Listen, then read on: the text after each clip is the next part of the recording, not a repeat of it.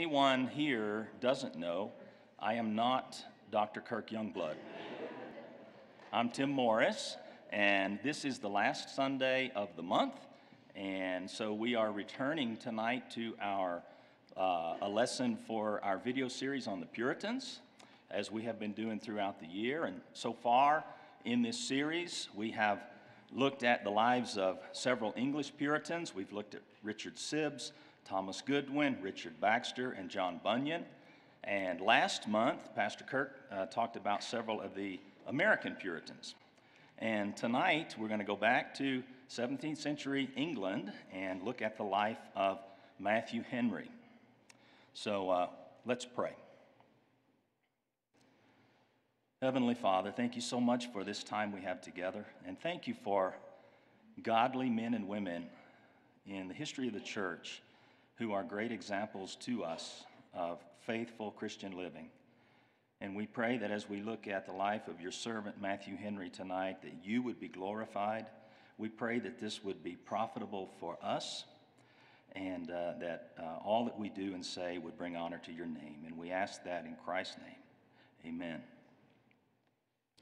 Well, before we go to the video, I'd just like to have us recall for a moment who the Puritans were and why we should be concerned about spending time studying them anyway. I'll just remind us briefly that the word Puritans was first used in the 1560s to describe English Protestants who didn't think the Reformation in England went far enough and it was still incomplete. And they got this name because they wanted further purification of the church in England. And the term was really intended as an insult, but it came to be embraced as a positive description of the reform movement that they wanted to bring to the Church of England, to bring it into greater conformity with the Word of God, and particularly with the Reformed doctrines of grace.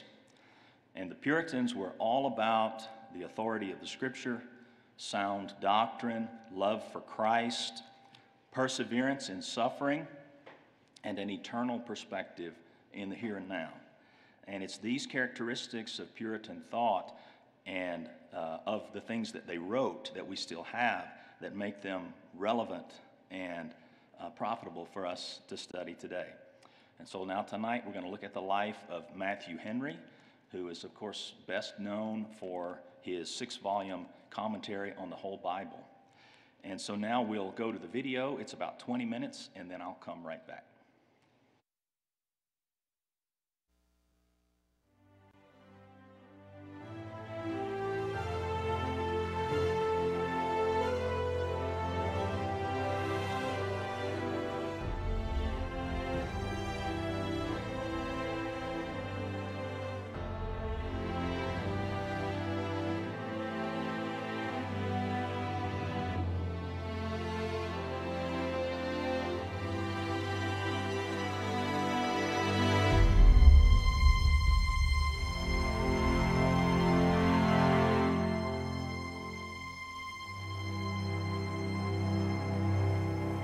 If you would ask the average reading church member who has some awareness of Puritan history and theology for the name of an English Puritan, I think that probably, maybe alongside John Owen, the first name that would be mentioned would be Matthew Henry. Even today in the 21st century, many evangelical believers have copies of Matthew Henry's commentaries in their homes. It's still found really as a staple among classic Reformed literature commentaries on the Bible. Well, in our session together, I want to step with you to look back at the history of the life of Matthew Henry briefly, and look at some of his work, his writings, what we can gain from them. Well, Matthew Henry was born in 1662.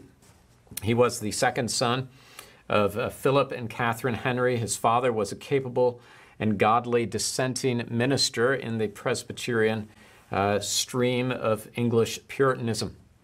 His mother was recorded as being a cheerful, content, and holy woman. And so as a child, Matthew Henry had the blessing of growing up in a Christian home in a covenant household. Well, as an infant already, he nearly died of an illness that took his older brother John's life. And so he grew up in a family that knew its share of grief and suffering. Young Matthew learned how to read at a very young age, in part a testament to the passion for biblical literacy at the time.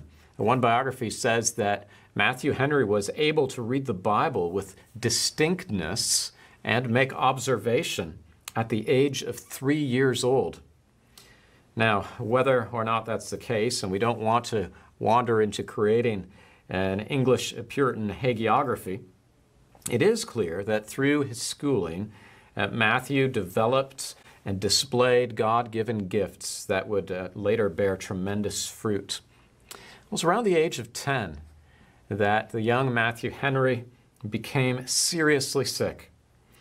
He was believed to be near death. And while we don't know the impact this had on him at that particular moment during his illness, we do know 3 years later, in October of 1675, now 13 years old, Matthew Henry penned a personal journal entry listing God's mercies to him in the past few years, since around the time of that serious illness. And this journal entry is just amazing. It's wonderful to read these words from a young teenager. He opens by thanking and praising God for the Lord Jesus Christ, his incarnation, life, death, resurrection, ascension, and intercession. He thanks God for grace, for pardon, for peace, for the word, the means of grace, for prayer, for the good that he's received under preaching, for help from God under temptation. And he thanks God that God has broken his heart over his sin. He goes on to say, Lord Jesus, I bless you for your word, for good parents, for good education, and that I was taken into covenants as an infant in baptism. And Lord, I give you thanks that I am yours and will be yours. He goes on to say, I think it was 3 years ago that I began to be convinced, hearing a sermon by my father on Psalm 51, verse 17, the sacrifices of God are a broken spirit, a broken and contrite heart, O God, you will not despise. I think it was that melted my heart, and afterwards I began to pursue Christ.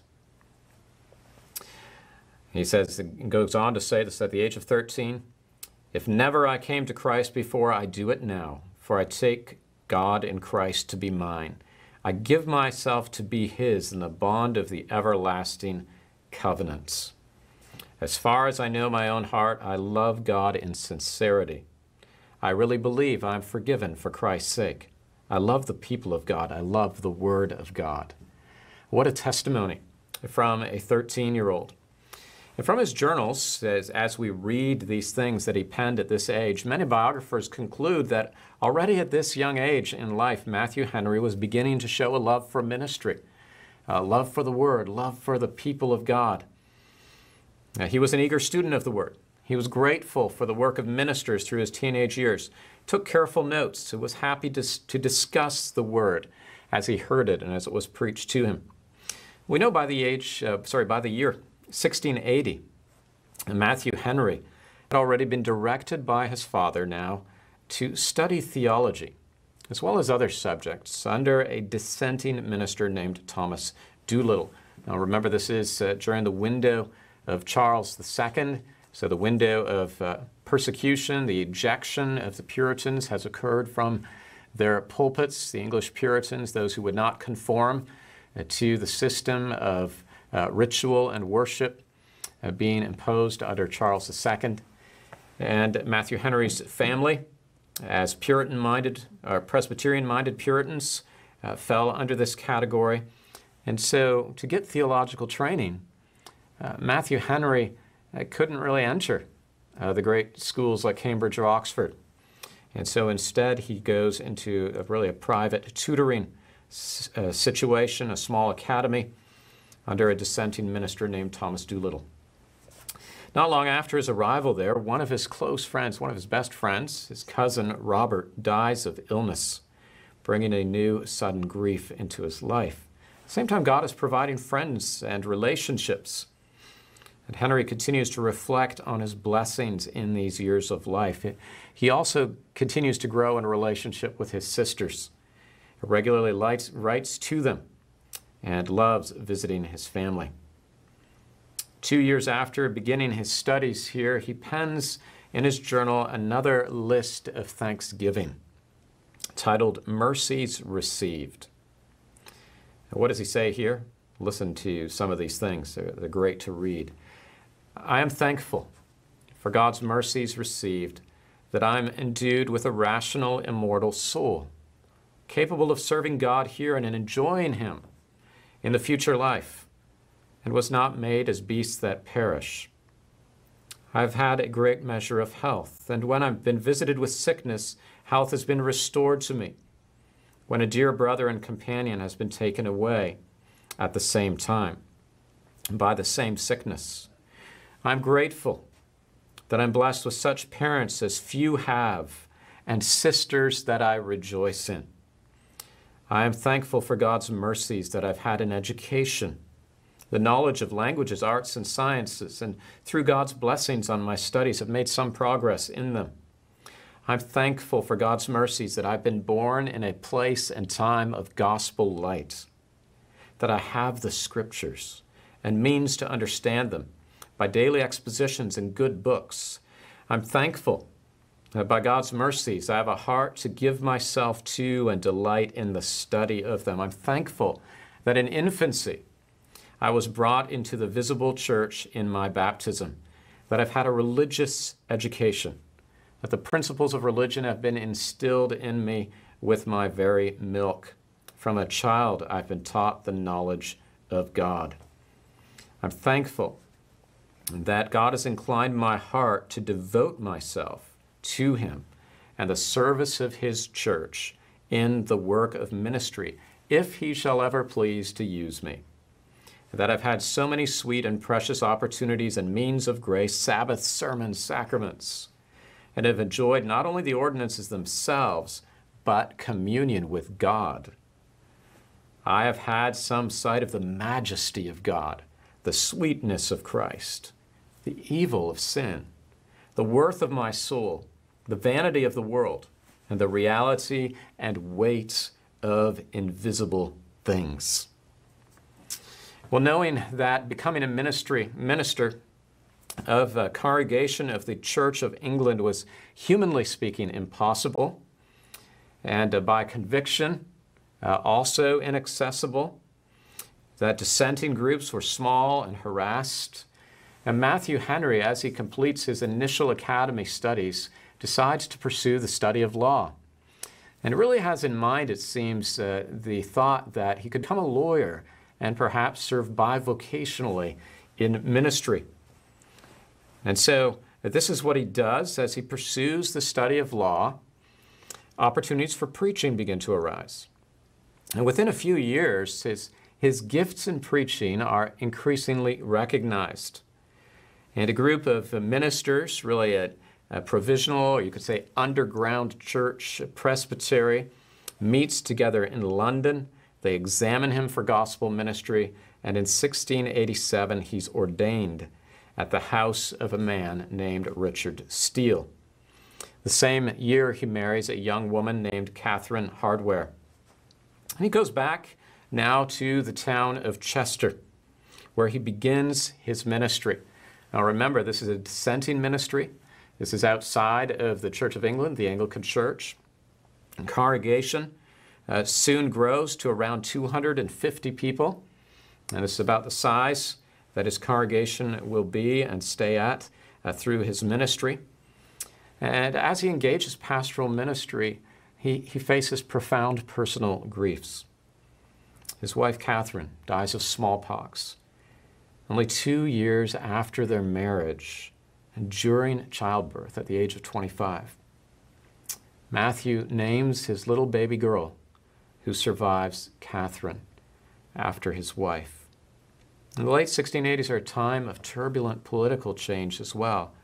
James II The new King of England, on the death of Charles II, has been relaxing some of the persecution, but with the goal of trying to really allow for a revived Roman Catholicism in England. And all of those things play out in the turbulence to bring about the English Parliament calling on William and Mary to come, what we call the Glorious or Bloodless Revolution. And suddenly, by 1690, freedom for public worship for Presbyterians like Matthew Henry and other groups of dissenters having English Puritan roots is established. Well, that summer, through connections made by his wife, whose family, his wife who died, Catherine, her parents, Henry is brought into contact with a godly young woman named Mary Warburton. And they get married, and together they have one son and 8 daughters. They have a sweet and happy marriage and family life, though also marked by deep grief. They lose 3 of their children in infancy. Well, during these years of ministry in the city of Chester, Matthew Henry pursues a model of preaching, a consecutive exposition through books of the Bible, really following the pattern of the Reformers. And he's somewhat more expository in his approach than widely so than some of the English Puritans of the previous generation, who tended to focus much more narrowly on a specific phrase or verse. Henry ranges more broadly through the text consecutively.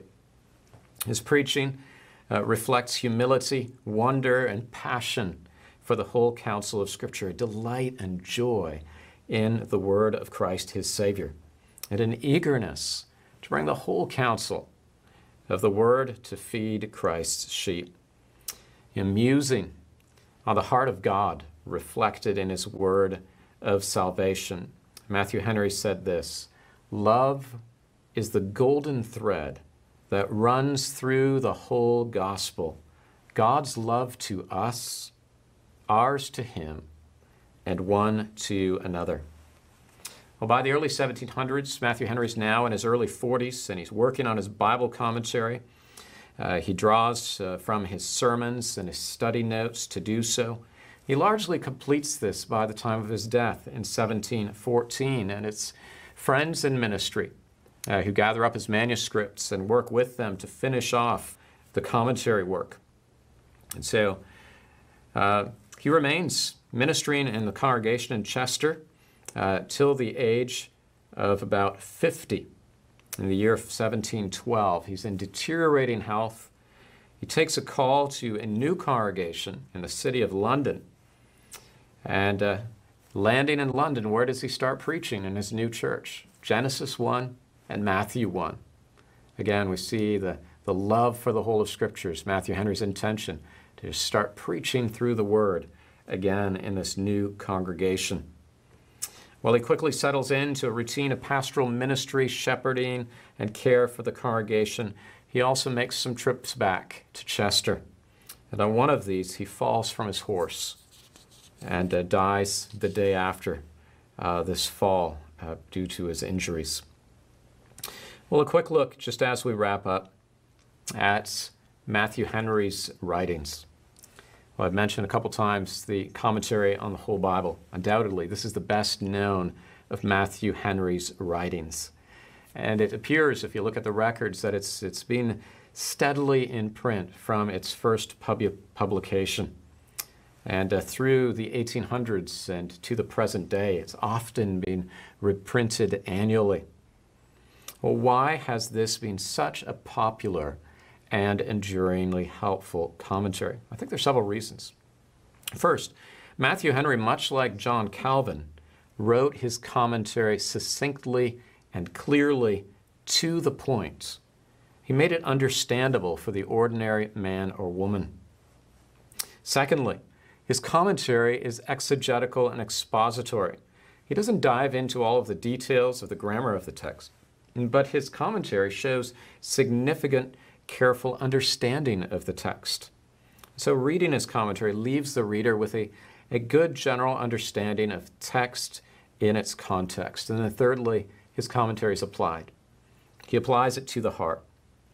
Sometimes it's just innate application, you could say, bringing us to worship God, to delight in Him. Sometimes it's very pointed personal application in terms of our own lives and hearts. For instance, where he talks about God hardening Pharaoh's heart, the 10 plagues, his commentary on Egyptians, on the Egyptians in Exodus 10, their situation. He notes that God responds to Pharaoh's cry for mercy. And Matthew Henry sees this as a pointer to the reality that God is a God who is ready to show mercy and forgive. And he concludes his commentary on those particular verses with just doxology worship. Oh, that this goodness of God might lead us all to repentance. Now, Matthew Henry's commentary certainly had a few weaker points as well, does have. It's not a perfect commentary. Occasionally, he tends to spiritualize or allegorize in ways that do depart from the text at hand. But, of course, we do see in the main, even in those cases, that he does hold within the parameters, or you could say the rule of faith of sound doctrine, even if it doesn't arise immediately from the text at hand, what he's looking at. A few of his other works, we'll just mention briefly here in closing. There's another series of works found in the complete works of Matthew Henry, which were published, been republished in the 20th century by Baker Books as a 2-volume set, some of which have been published separately. And among those are Henry's work on prayer. It's been written or republished as A Method for Prayer by Christian Focus, with an excellent foreword by Ligon Duncan. And the Banner of Truth Trust has also republished the work by Matthew Henry on prayer under the title A Way to Pray, a version edited by Palmer Robertson, a modern English translation that makes it much more readable for a modern reader. Well, to conclude our session, Matthew Henry stands as one of the great heirs of English Puritanism, one of the first generation, really, of post-Puritan English Presbyterian ministers. English Presbyterianism at this time was small, it was struggling, and yet in the midst of those small, struggling churches, God used this ordinary, faithful man in an extraordinary way through his writing that has blessed us and continues to bless us to the present day.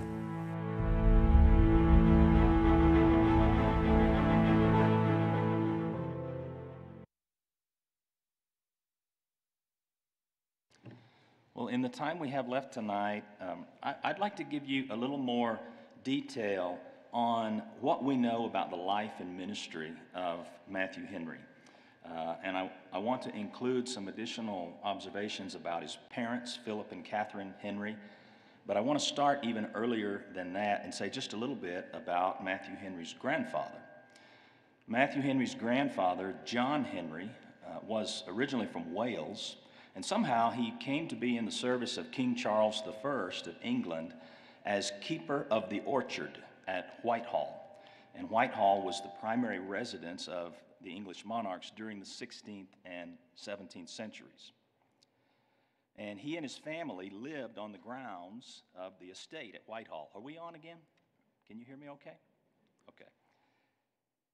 And John Henry's son, Philip, as a boy, used to play with the king's sons, who would later become King Charles II and King James II.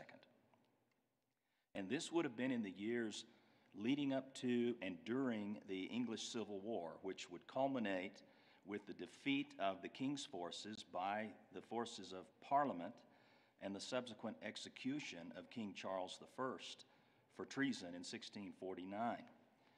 And it was sometime during these years that Philip Henry was converted.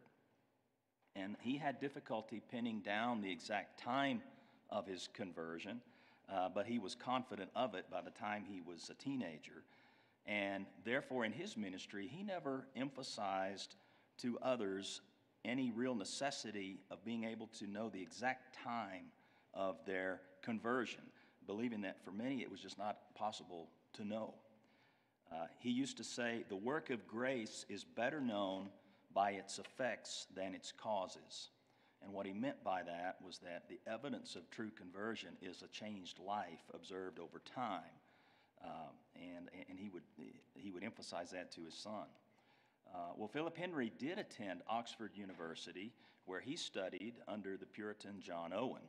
And then after graduating, at age 22 in 1653, he moved to a town called Worthenbury, which is a small village in northeast Wales near the English border. And he served there as a tutor for the sons of a prominent family in that town. And he also preached at the church at Worthenbury. And then a few years later, in 1658, he was formally appointed as the officiating minister of Worthenbury after having been ordained the year before. In 1660, Philip married Catherine Matthews, and she was the daughter of a pretty well-to-do farmer in the neighboring town of Broadoak, which was also in Wales. And Catherine's father and her brother initially discouraged her from marrying Philip Henry. Because even though they knew he was a preacher, they knew he was a scholar, they didn't really know where he came from. And to these objections, Catherine replied, "True, but I know where he's going, and I should like to go with him." Well, they did get married, and a year later, their first child, John, was born, that you heard about in the video, and sadly, he died at age 6 from the measles. Now, recall from your English history that it was during the decade of the 1650s that the Puritan Oliver Cromwell, who had been the victorious general over the parliamentary forces and defeated the royalist forces in the Civil War, was ruling England and Scotland and Ireland as Lord Protector of the Commonwealth. And during this time, there was a significant amount of religious freedom, and not just for the Puritans, but for others as well. In 1658, however, Oliver Cromwell died, and his son did succeed him as Lord Protector, but he was not nearly so capable as his father or so effective. And really, within a couple of years, the Puritan rule began to disintegrate, and it kind of fizzled. And a new parliament was installed, and this new parliament called on the son of Charles I to come back and resume the monarchy. And now, initially, Philip Henry thought this was a good thing, and he welcomed the return of the monarchy because his childhood playmate would become King Charles II. But his opinion would change. Under Cromwell's rule, remember, there had been a good deal of freedom of worship, but with the monarchy restored now, the new parliament began to reverse the reforms made during the 1650s that had been so favorable to the Puritans. And this reversal culminated with the Act of Uniformity in 1662. As you heard in the video, under this law, every minister in the country was required to give public assent to the use of the Book of Common Prayer and to use it exclusively in the worship in the church. And everyone who declined to conform would automatically be put out of their church and forced to vacate their vicarages, which belonged to the Church of England, the state church. And many of the Puritan-minded ministers felt that the church and the government had no right to impose on them anything that the Word of God did not. And so about 2,000 ministers refused to comply. And of that number, about 130 were in Wales, and Philip Henry was one of those. And so, like the others, he was dismissed from his church, from his job, and from his home. And this event, of course, is referred to as the Great Ejection. So, thankfully, it was in this same year, 1662, which was a dark year for a lot of godly preachers and families in that time, that Philip Henry's second son was born, and that's, of course, Matthew Henry. Now, after Philip Henry's ejection from his position at Worthenbury, he and his family were not really destitute like so many others were. The details aren't 100% clear, but it seems that they had a good deal of support from Catherine's family, from the estate of at Broad Oak. And it's maybe she inherited part of the estate. It's not quite clear. But in any event, they relocated from Worthenbury to Catherine's family farmstead at Broad Oak Farm. And it was not very far away. And it was here that Matthew Henry was born prematurely in October of 1662. And his 4 sisters would later be born at that same home.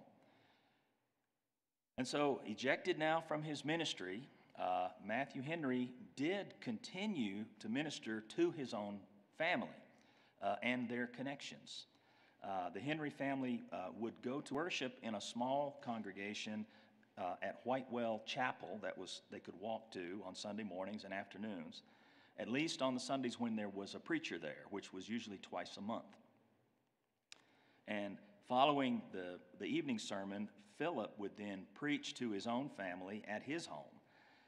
And he was often very dissatisfied with the sermons they heard from the visiting Anglican minister at the chapel. And he would write about this in his diary on occasion. He wrote once after a Sunday service, "2 empty, frothy, flashy, unprofitable sermons. Lord pity preacher and hearers." You never get any comments like that, Pastor. I know. Well, when there was not a preacher at Whitewell Chapel, they would just worship at home all day long. And Philip would preach to his family, and he would preach to others who would come to the Henry home because they were hungry for the Word of God, and they knew Philip Henry was preaching it. Well, as you heard in the video, Matthew Henry was often ill as a child, really his whole life. But he had an extraordinary mind. I think you would have to be to write all the things that he wrote. He learned to read, taught by his father at the age of 3. That's what we're told. And it's been said that at that age he could not only read the Bible clearly, but he had some level of understanding of what he was reading. And his father actually encouraged him to memorize the sermons that he heard preached and then write them out afterwards. And by the age of 9, Matthew was able to write in Latin, and he could read part of the Greek New Testament. As a child, he also displayed a spiritual hunger and a spirituality far beyond what you would expect from a child. When he was 9 years old, he heard about a relative who was sick, and he wrote a letter to his father who was away traveling, and he said this in the letter: "By this providence we may see that sin is the worst of evils, for sickness came with sin. Christ is the chief good. Therefore let us love him. Sin is the worst of evils. Therefore let us hate that with a perfect hatred." I don't know about you, but my children at 9 never wrote me a letter like that. Remarkable person. Well, Matthew Henry was drawn to ministry from childhood. He loved to meet with and pray with the ministers who would visit the Henry home. Matthew's father, Philip, encouraged Matthew to hold meetings on Saturday afternoons with his sisters and lead them in praying and singing. And his own conversion was evident by the time he was 10 or 11. You heard that in the video. And by the time he reached the end of his teenage years, he was settled in his desire to become a preacher. And now, as a nonconformist, as you heard, he was not allowed to attend university at Oxford or Cambridge as his father had done. So Philip did make arrangements for him to be tutored in this academy run by Thomas Doolittle, a nonconformist Puritan in London. And also, yes, he began studying law. When he finished there in 1685, at the age of 22, he started his law studies. Now, the first time Matthew Henry preached a sermon was in 1686 in the town of Nantwich. And he was there at the invitation of his friend George Illich, whom he had known as a teenager when George used to come from Nantwich to Broad Oak to hear Matthew's father preach. And that same summer of 1686, Matthew was invited to preach several times at the home of a Mr. Anthony Henthorne in the city of Chester, which was about 20 miles or so north of Broad Oak Farm where his parents lived. And Chester is on the English side of the border with Wales. And there were a number of nonconformist Presbyterian families in the city of Chester who met regularly at Mr. Henthorne's house for worship. And they loved Matthew Henry so much after he preached 2 or 3 times that they asked him to come and be their pastor. And he tentatively agreed to that on the condition that he could go back to London and finish his last year as a law student, which he did. And he graduated in 1687. And you heard in the video that he was privately ordained in London by the leading Presbyterian ministers there, whom he knew.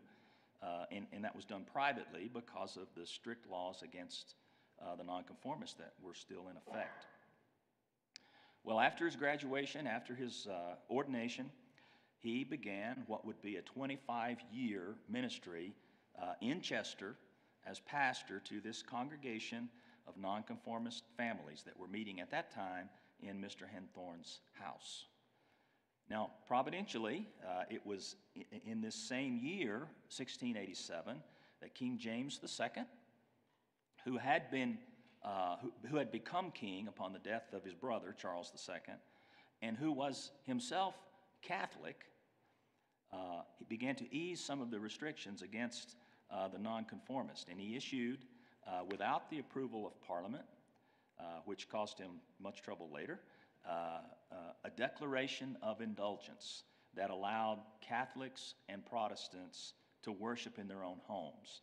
And so this proclamation allowed Mr. Henthorne's underground house church to begin to function legally as a house church and to install Matthew Henry as their pastor, and that's what they did. Well, 2 years later, in 1689, Parliament, wanting to avoid a Catholic dynasty, invited William of Orange and his wife Mary, who was the daughter of James I, and both of whom were Protestant, to come and become the king and the queen of England. And that was what was known as the Glorious Revolution. And following the Glorious Revolution, Parliament passed what was known as the Toleration Act, which established a greater degree of religious freedom. And under the Toleration Act, the nonconformists were allowed to build meeting places for worship. And they were no longer restricted to just meeting in private homes. And so Matthew Henry obtained a license to build a meeting place for his congregation.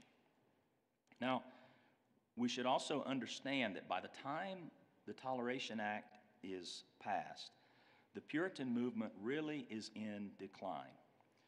The years since the monarchy had been restored had really taken a toll. Many of the Puritan leaders had been jailed or were dead by now. And more importantly, they weren't really being replaced in the numbers that they were in the first part of the 17th century, when hundreds of young men were being trained as Puritan pastors in Oxford and Cambridge. But that had ended, and so by this time, the Puritan movement in England is winding down, and it's really lost its momentum. But Matthew Henry would be the exception to that. Well, a month after he arrived in Chester, Matthew Henry married Catherine Hardware, and she was the daughter of a committed Puritan Christian family. And Catherine's father and brother were happy about seeing Catherine marry Matthew Henry, but her mother was not so sure. It's not that she was opposed to Matthew in any way, but she knew he was a nonconformist preacher, and she knew how much they were disliked by many, and she also knew that the recently granted liberties could easily be taken away, and life would be really challenging for her daughter. But she did have such a high regard for Matthew that she ultimately agreed to the marriage, and she was pleased about it. And so much so that Mr. and Mrs. Hardware relocated to the city of Chester so they could be near their daughter and their son-in-law and come under the preaching of Matthew Henry, which they came to appreciate greatly. Now, it wasn't long, however, that sorrow came to the Henry house. And as you heard in the video, when she was very pregnant, Catherine contracted smallpox, died very soon after the baby came at the age of 25. Matthew was devastated by this. It was his mother-in-law, though, Mrs. Hardware, who had originally opposed the marriage, who was the greatest comfort to him of all the people around him. And she would later say, God, who knew how long my child had to live, brought her into Mr. Henry's family to prepare her for heaven.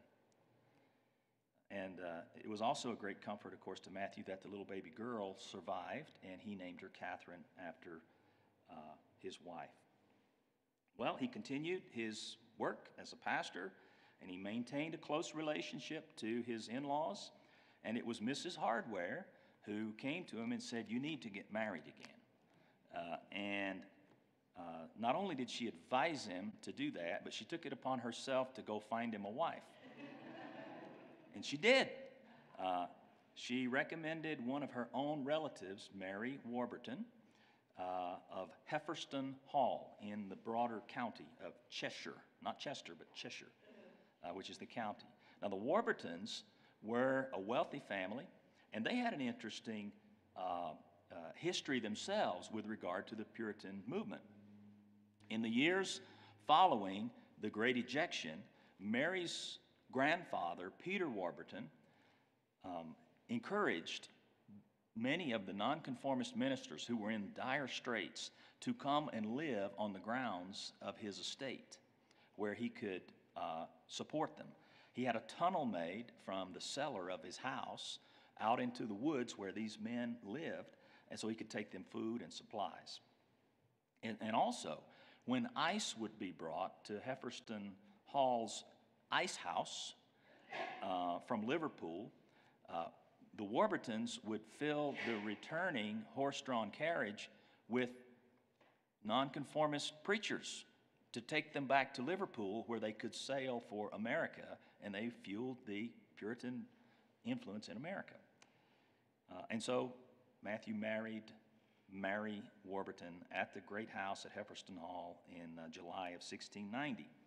And Matthew and Mary had an extremely loving relationship. You can see that in the things he writes in his diary. But their joy would be mixed with sorrow as well. Their first child, Elizabeth, died at a year old after getting a cough and a fever. But within a year of that baby's death, they had another daughter whom they named Mary, and this little baby girl died 3 weeks later. It was a very sorrowful time for them. And 2 days after the second baby's death, Matthew was back in the pulpit. And he preached on Sunday morning from the book of Job. And he preached on Sunday evening from Romans 5 in the passage about death in Adam and life in Christ. And he closed that sermon by asking the congregation to remember what children like his baby daughter Mary were taken from and what they were taken to. And at the end of that really sad year, Matthew Henry wrote this in his diary: I have received many mercies the year that is past. I have been brought low and helped. My dear wife is spared. I am yet in the land of the living, though many have been taken away. But how little have I done for God? What will become of me I know not. I find little growth. If anything hath at any time affected me this year, it hath been some sweet desires of the glory which is yet to be revealed. I have often thought of it as that which would help me in my present day. Well, Matthew and Mary had a third daughter, Esther, born in September 1694, and she would be their first child to survive to adulthood. Another daughter, Anne, was born in 1697, and she died of measles the following year. And another very sad event in Matthew Henry's life was the death of his father, Philip Henry, which was in 1696, when Philip Henry was 65 years old. Philip Henry preached to his congregation at Broad Oak on Sunday, and then on Tuesday he got really, really sick, and Matthew was summoned from Chester because it looked like he was going to die, and he got to Broad Oak that evening in time to be there with his father when he died. But before he died, Philip Henry said this to Matthew: "Son, the Lord bless you and grant that you may do worthily in your generation and be more serviceable to the church of God than I have been." And Matthew responded, "Oh, sir, pray for me that I may but tread in your steps." And Philip continued that evening to pray or quote scripture right up until the point of his death. And his very last words were part of 1 Corinthians 15:55.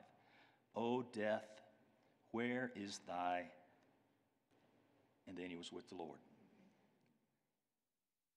And the following Saturday, Matthew Henry preached to his father's congregation at the funeral. And afterwards, Matthew would write in his diary, "This should bring me nearer to God and make me live more upon him who is the fountain of living waters. My dear father was a counselor to me, but Christ is the wonderful counselor.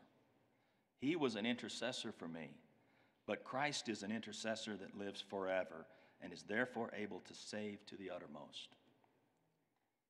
Well, there would be more sorrow for the Henry family before the end of the century.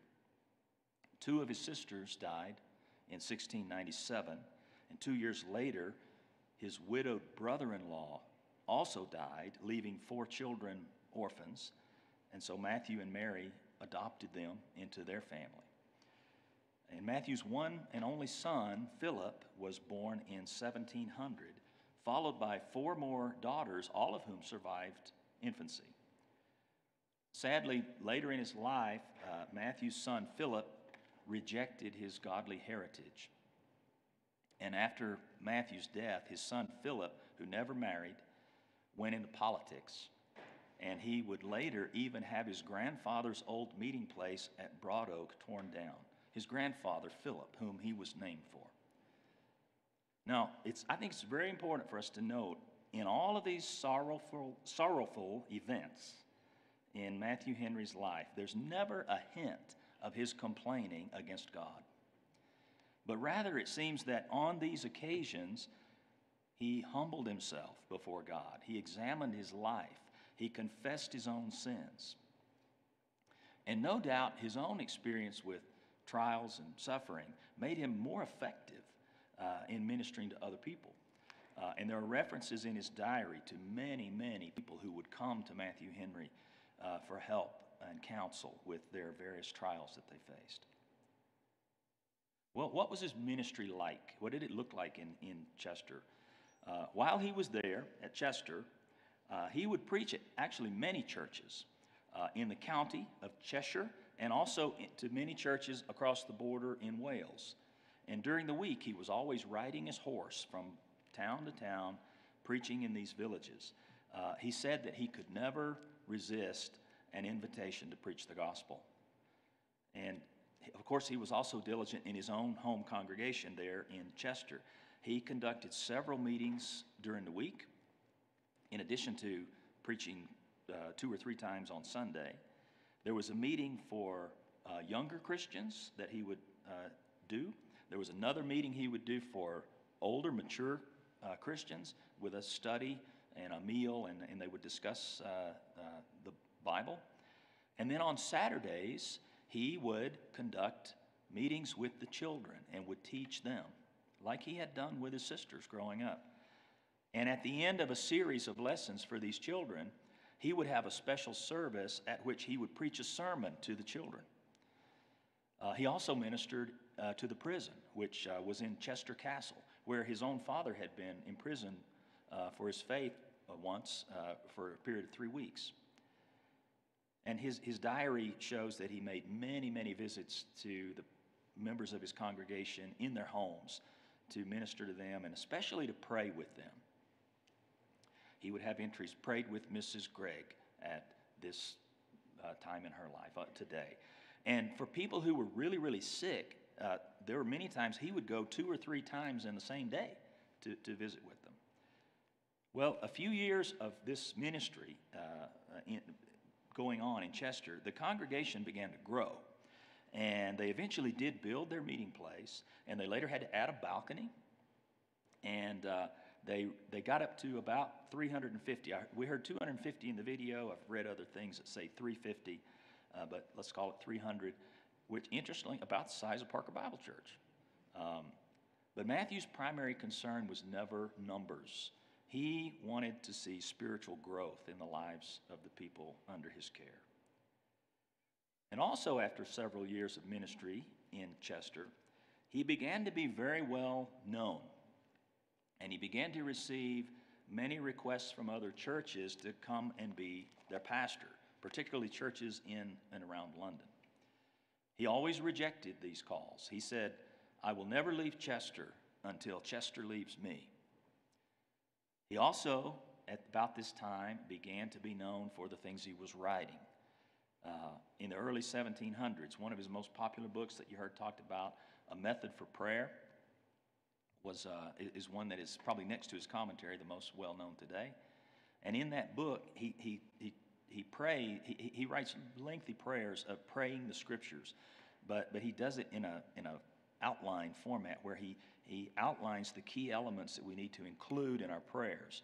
You're probably familiar with the acrostic ACTS, the letters of which stand for adoration, confession, thanksgiving, and supplication. I don't know this, but from reading the book, I think that comes from Matthew Henry. Now, it was also at this time that he began working on his commentary in his spare time, if you can imagine they had any. And this is it. It's very heavy. And he actually began to work on this as a way to engage his mind in some God-honoring activity during his spare time. Something that would honor the Lord. And it was his friends that encouraged him to have it published. And in 1710, by which time he had largely completed the Old Testament part of his commentary, he got a letter from one of the most prominent congregations in London, the Presbyterian congregation at Hackney, which is a little suburb of London at that time. It's in the city now because, of course, the growth of the city. But this letter was just informing him that they had unanimously chosen him to come and be their pastor. Now, of course, he turned them down, as he always did. But this church wouldn't take no for an answer. And it was other pastors, his best friends in the ministry, who pressured him, really put pressure on him and insisted that he should accept this invitation because he had become so well known and his books, not just these, but the things he wrote, was becoming such an influence in many churches that they wanted him to be nearer his publisher in London and able to minister to a broader audience. Well, he eventually reluctantly agreed to go, but only with the provision that he could return to Chester once a year for several weeks to preach there. And he did go to Hackney. He preached there, was the pastor there from 1712 until his death in 1714. And he was just as busy in London as he had been in Chester. He preached or taught 6 or 8 times a week, visited his congregation, and when he wasn't doing all of that, he was working on something that he was writing and trying to finish his commentary. And as you know, he had health challenges his whole life, and when he moved to London, it just got much worse. But despite his health going downhill, he just wouldn't slow down. He would not limit his busy schedule. And he also kept his promise to go back to Chester for a few weeks and preach. And it was when he was coming back from that, on horseback, as always, on Monday, June the 21st, 1714, his horse stumbled, he fell. The people with him encouraged him to stop right here, let's get medical care, you're not okay. But he insisted he was all right, and he had a preaching engagement that night at Nantwich. And so he went on to Nantwich, and he did preach there. His sister Sarah, who lived nearby, was in the congregation at Nantwich that night, and she noted that Matthew didn't seem himself. And his old friend from his teenage years, George Illidge, who all those years ago had been the one to invite him to this same town, Nantwich, to preach his first sermon, was also in the congregation, and he would hear what would be Matthew Henry's last sermon. Well, after the service, they took Matthew immediately to the home of the local Presbyterian minister, and that night he got really, really sick, and he had a stroke, and he died the next morning, age 51. And the next day, when his sister Sarah came and viewed his body, she commented, "There was nothing of death to be seen in his face, but rather something of a smile." And that's the life of Matthew Henry. Now, regarding his works, we're running out of time, but I'll just say a couple of things quickly. His commentary got published after his death. He had completed the Old Testament part, the Gospels, and the book of Acts.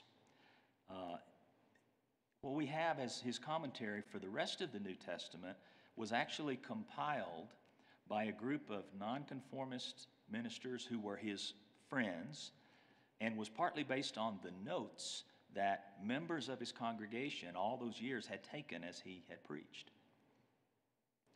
And this work has now been in print, as we heard, for 300 years. And it's been praised by many great preachers. George Whitefield used it a lot. John Wesley, Charles Spurgeon, many others. There's a lot of famous quotes from it. I'll just mention a couple. Maybe the best known quote from his commentary, many of you probably know this, when he's talking about the creation of Eve. In Genesis 2, Matthew Henry says, "The woman was made of a rib out of the side of Adam, not made out of his head to rule over him, nor out of his feet to be trampled upon by him, but out of his side to be equal with him, under his arm to be protected, and near his heart to be beloved." And it's also been noted by many that Matthew Henry consistently points the reader to Christ throughout his commentary, even throughout the Old Testament, and not just in the obvious places where there are clear allusions to Christ. One example of this regards Numbers 3:12. That verse says, "Behold, I have taken the Levites from among the people of Israel, instead of every firstborn who opens the womb among the people of Israel. The Levites shall be mine." And commenting on the passage, Matthew Henry writes this, "God took the tribe of Levi entire for his own in lieu of the firstborn. Note, God's institutions put no hardships upon men in any of their just interests or reasonable affections. It was presumed that the Israelites would rather part with the Levites than with the firstborn. And therefore, God graciously ordered the exchange." And then he adds this, "Yet for us, he spared not his own son." And just lastly, I'll mention, there are examples in the hymns of Charles Wesley where we can see that he would take words right out of Matthew Henry's commentary and turn them into poetry. There's one called "A Charge I Have to Keep, a God to Glorify." Those words are actually not Charles Wesley's, those are Matthew Henry's words. And in just a moment, Pastor Michael is going to lead us in singing that hymn. Those words come from Matthew Henry's comments on Leviticus 8:35, which is in that passage about the consecration of Aaron and his sons for the priesthood. And here's what that verse says. "At the entrance of the tent of meeting, you shall remain day and night for 7 days. performing what the Lord has charged, so that you do not die, for so I have been commanded. And Matthew Henry writes this: we have, every one of us, a charge to keep, an eternal God to glorify, an immortal soul to provide for, needful duty to be done, our generation to serve, and it must be our daily care to keep this charge. For it is the charge of the Lord our Master, who will shortly call us to an account about it, and it is at our utmost peril if we neglect it. Let's pray. Father, we love you. We thank you for men like your servant Matthew Henry that you have raised up through the history of your people to be examples to us of faithful service over a lifetime. And Father, we pray that we would be faithful to keep the charge you've given to us, that when we stand before you and give an account, we won't need to be ashamed. And we ask this in Christ's name. Amen.